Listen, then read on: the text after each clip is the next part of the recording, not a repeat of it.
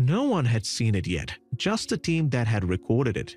It wasn't fair for anyone else in the world to see it before these two women had the chance. It had been a long stretch, painful mystery that finally had a real, however bitter ending.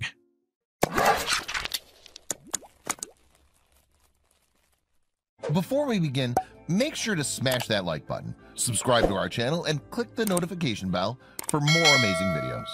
The mystery started long before Lost 52 Project got its hands on the case, but they wanted to be the ones that finally finished it.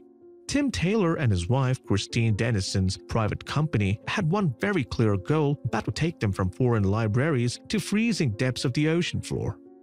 The 52 in their name came from the 52 lost US submarines during World War II. Between their resource and support from various governments, their life's work was to find these lost vessels. But finding them wasn't the only vital task. It gives the family of the departed a chance to have closure.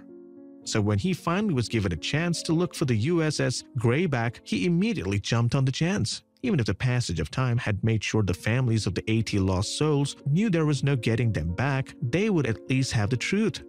This project, however, wasn't your standard salvage job. The actual location of the submarine had been a mystery for over about 75 years. It just wasn't where it should have been. The other issue was how many enemies the Greyback had made over her 10-mission journey. Tim pored through the notes again, making sure he had every detail right. The Greyback, also named the SS-208, had left Pearl Harbor on January 28, 1944. Nearly a month later, the sub had sent a message that it had sunk another 2 Japanese vessels. This left them with a rather large problem. Because of the too long string of attacks, they were down to just 2 torpedoes. They would have to dock at Midway Atoll, at least that was the plan, but over 3 weeks after their planned arrival, there was still no word from them. It was then Tim found his first clue. War chatter and enemy documents said that a Japanese carrier-based plane had spotted them and sank them. He pored over the translation again, feeling his heart pounding, and had an idea forming. It couldn't be that simple, could it be? All it took was a quick call to the corresponding Japanese office. They were quick to respond with the original documents. Between him and a translator, a small but alarming error appeared, one that would explain the entire mystery. The US documents had been translations. But in the speed and heat of the World War II, one single number in the latitude and longitude had been transcribed incorrectly. Everyone had been looking in the wrong place. Tim and his wife rushed to get their team and equipment together.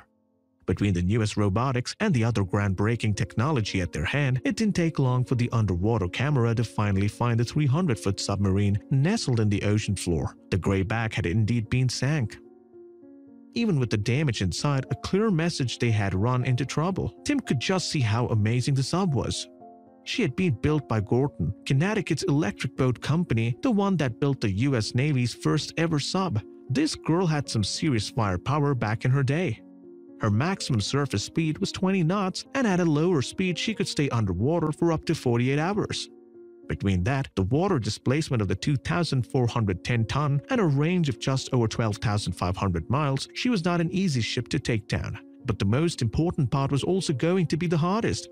They gathered as much photo evidence and videos as possible before heading back. There would be no public broadcast or announcement until he was able to show the family members. The first 2 were women who had lost their uncles. They braced as Tim hit the play button. "This is where your uncles are," he said. "This is the Greyback." The women covered their mouths and tears started to flow. One said, "He's coming back. Thank you." It was a solemn moment, but one they hoped would help heal old wounds.